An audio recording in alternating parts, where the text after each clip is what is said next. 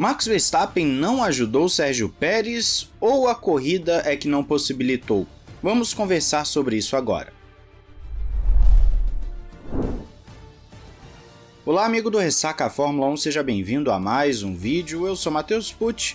Tenho visto na internet muitos comentários sobre a suposta não ajuda de Max Verstappen a Sérgio Perez, e confesso que no início da corrida eu esperava um desenrolar um pouco diferente na Red Bull.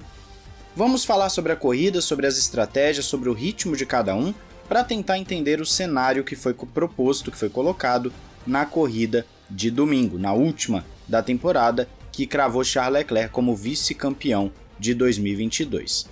Então vamos começar com o seguinte. Logo na primeira curva, Perez colocou como se fosse ultrapassar Verstappen, e eu realmente achei que Verstappen tinha aberto para Perez. Se você olhar a linha defensiva de Verstappen, é uma linha um pouco incomum para quem quer defender efetivamente a posição.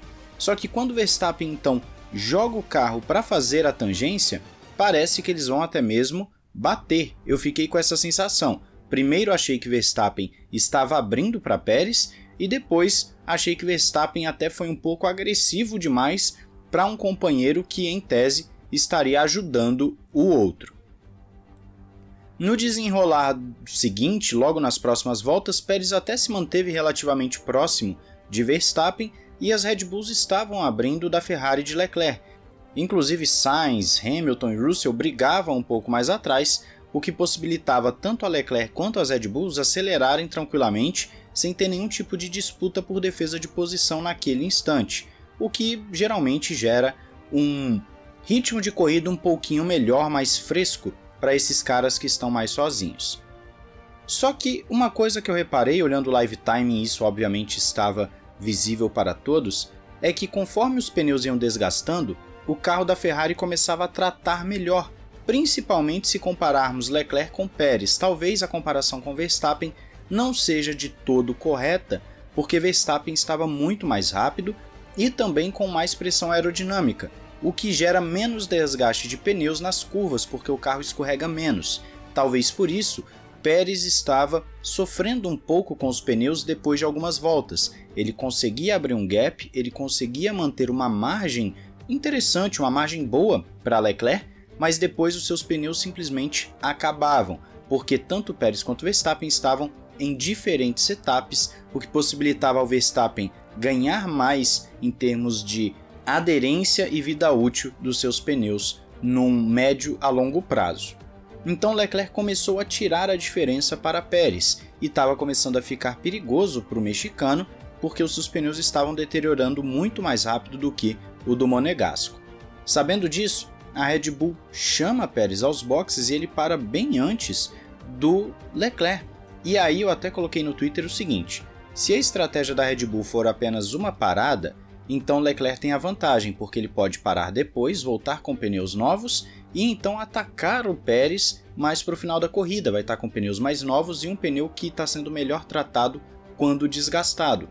Todo o cenário para a Ferrari estava muito bom, então a Red Bull ia ter que tirar um coelho da cartola para conseguir manter Perez à frente de Charles Leclerc. E foi basicamente isso que aconteceu. Nós vimos o Perez parando nos boxes, então o Leclerc fica mais algumas voltas, para nos boxes e vem tirando o tempo do Perez.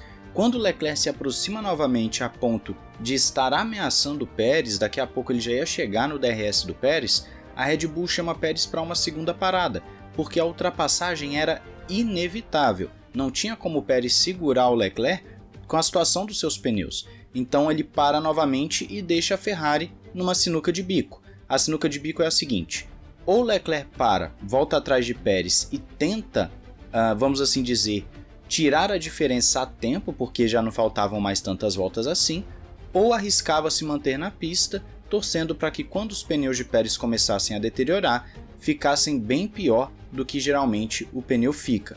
Então é uma circunstância um pouco difícil. A Ferrari poderia contar com um safety car, por exemplo, para nesse safety car parar o Leclerc e perder muito pouco tempo. Geralmente perde próximo da metade do tempo de um pit stop normal. Claro, gente, deixa eu explicar aqui porque eu já vi gente comentando besteiras enormes quando se fala de safety car e pit stop. O que acontece? Quando fala que você perde menos tempo, não é que a parada em si fica mais rápida. Você gasta o mesmo tempo no pit lane, só que o seu tempo gasto para o seu adversário é menor porque o adversário não está acelerando o máximo que ele pode. Ele está em uma velocidade muito reduzida. Então, se você fosse voltar atrás do seu adversário 19 segundos, 20 segundos, você acaba voltando atrás dele 10 segundos, às vezes até 9 segundos. Você consegue diminuir o seu prejuízo por estar sob o safety car. Mas voltando à estratégia de corrida, então Perez começou a tirar 1 segundo por volta em média do Charles Leclerc. Inclusive eu achava que ele ia chegar no Leclerc por volta das 53, 54 mais ou menos. E foi passando o tempo, ele ia tirando 8 décimos, 9 décimos, 1 segundo, 9 décimos, 8 décimos, ficou nessa média até que ele chega no Hamilton. Hamilton faz o Perez perder um tempinho considerável, o pessoal está até chamando nas redes sociais de vingança do ano passado, só que o Perez ainda assim, eu diria que ele perdeu tempo, mas não foi aquele tempo absurdo. Logo em seguida, na volta seguinte, ele passa e deixa o Hamilton e vai à caça novamente do Leclerc, ainda tinha tempo hábil para chegar no Leclerc. Só que bem para o final da corrida, o Perez pega mais 2 retardatários que para mim acabam sendo o ponto crucial dessa disputa contra o Leclerc. Gasly estava disputando posição, confesso que agora me falha a memória, eu não lembro se era uma Williams que estava junto dele ou se era uma Alfa Romeo, mas enfim, o Gasly estava disputando uma posição e em tese você tem que abrir na bandeira azul, só que quando há uma disputa de posição, o piloto que vai levar a volta, ele pode sim disputar a posição, ele não é obrigado a imediatamente ceder a posição dele para aquele que vai dar a volta, ele pode disputar a posição.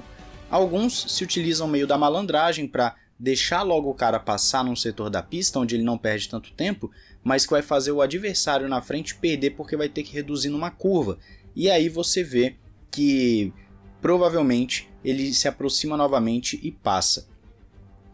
Só que Gasly estava disputando com o outro carro e o Perez, quando vai ultrapassar o Gasly, não consegue logo de primeira, ele tem que reduzir muito, ele perde muito tempo ali. De acordo com o próprio Perez, coisa de cerca de 1 segundo só naquela frenagem. Isso significa que Perez perdeu muito provavelmente a chance de entrar no DRS de Leclerc, já que a distância entre eles na linha de chegada foi de pouco mais de 1 segundo. Ele teria a possibilidade de chegar, de abrir o DRS na última volta e conseguir brigar contra o Leclerc. Gasly atrapalhou, o que é irônico, porque Gasly é um piloto do grupo Red Bull, até aquele momento ainda era um piloto do grupo Red Bull, e as pessoas geralmente falam que a AlphaTauri faz tudo pela Red Bull, que a AlphaTauri está sempre abrindo fácil para a Red Bull e dificultando para os outros. E foi justamente a AlphaTauri e do Gasly, que é o cara que está saindo da equipe, que queria ir para a Red Bull e não conseguiu, que tem todos os motivos para estar, vamos assim dizer, chateado, magoado com a equipe, e ele não abre facilmente.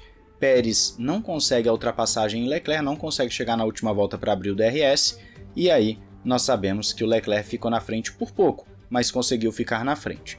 Então tudo isso mostra o quê? Um cenário muito complexo para a gente avaliar o Verstappen nessa circunstância. Se o Verstappen abre logo na primeira volta para o Perez, os pneus do Perez não iam aguentar, e aí o Verstappen passaria novamente de qualquer forma. Não adiantaria muita coisa, você só estaria fazendo o Verstappen ficar para trás. O Verstappen falou que ele poderia bloquear o Leclerc, ficar bloqueando, mas isso seria uma atitude um tanto quanto antidesportiva, você ficar segurando o adversário. Bom, várias equipes fazem isso direto, então não seria nenhuma novidade. Nós já vimos, por exemplo, o Alonso fazendo isso com o Hamilton na Hungria para o Ocon vencer, e não somente isso, direto você tem esse jogo de equipe em que um segura o carro de trás para o outro poder ir embora. É absolutamente normal de acontecer na Fórmula 1, mas o Verstappen achou que não seria viável. Também existe a possibilidade do Verstappen, depois do pit stop do Perez, ter segurado um pouco mais o ritmo para poder ficar próximo do Leclerc e fazer justamente esse bloqueio. Mas o Verstappen estava tão à frente do Leclerc que seria uma coisa assim muito absurda, ele estaria colocando em xeque a própria corrida para poder ajudar o Perez. Então é um cenário muito complexo. Eu assemelho o que o Verstappen fez em Abu Dhabi com o Raikkonen em 2008. Em 2007, Massa ajudou o Raikkonen nas últimas corridas para ele ser campeão mundial. Em 2008, o Raikkonen meio que fez a sua própria corrida e não deu muita bola para o Massa, e o Massa acabou não sendo campeão. Então eu acho que o Verstappen fez mais ou menos isso, fez a própria corrida e isso pode ter impactado sim, diretamente no resultado final. Então quero saber a sua opinião, o que você acha disso tudo, não esqueça de se inscrever e ativar o sininho e teremos mais vídeos nesses dias. Um grande abraço, valeu e falou!